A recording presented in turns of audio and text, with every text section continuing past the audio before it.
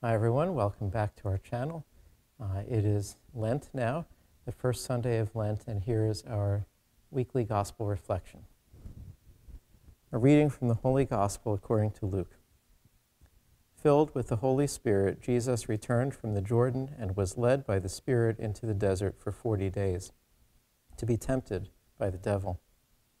He ate nothing during those days, and when they were over, he was hungry.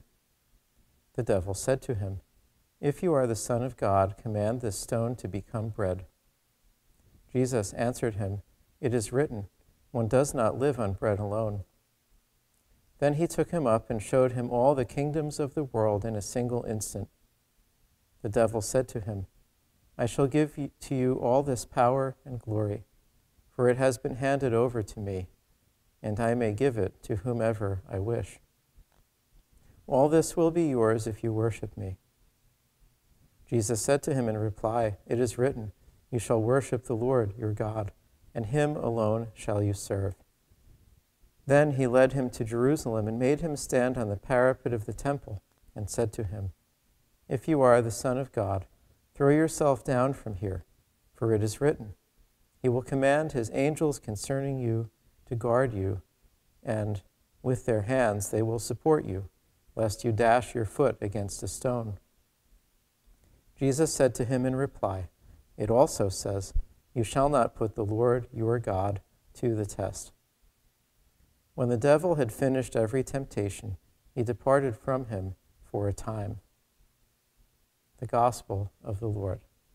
So we hear in our Gospel this Sunday of the temptations of Christ, and we recall that this took place immediately after his baptism.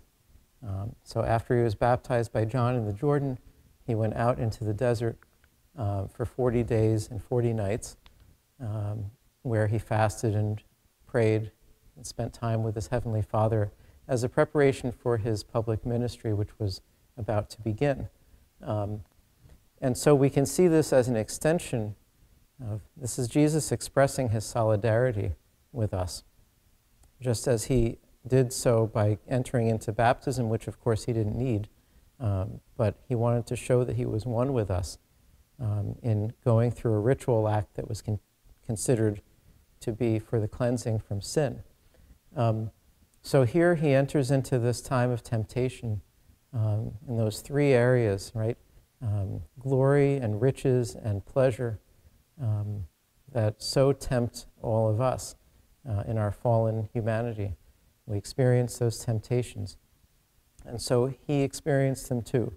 And he didn't give in to them, but from the experience he became, we could say, even better able to assist us in dealing with them ourselves. So as we enter into the season of Lent, we try to combat those temptations to glory and pleasure and ego with the disciplines of prayer and fasting and almsgiving, which directly contradict the devil's temptations towards us. So as we take up these practices for Lent, may we realize that the Lord has entered in. He understands the struggle that we have. He understands what we're going through, and he stands ready to help us with his grace to overcome those temptations. So Lent is not about what we can achieve. It's not about what we can accomplish by undertaking these additional practices. It's about what the Lord can accomplish in us as we avail ourselves of the graces that he offers us, and we allow him to assist us, knowing that he's been there too. He understands the struggle. He knows what we're going through, and he wants to come to our aid.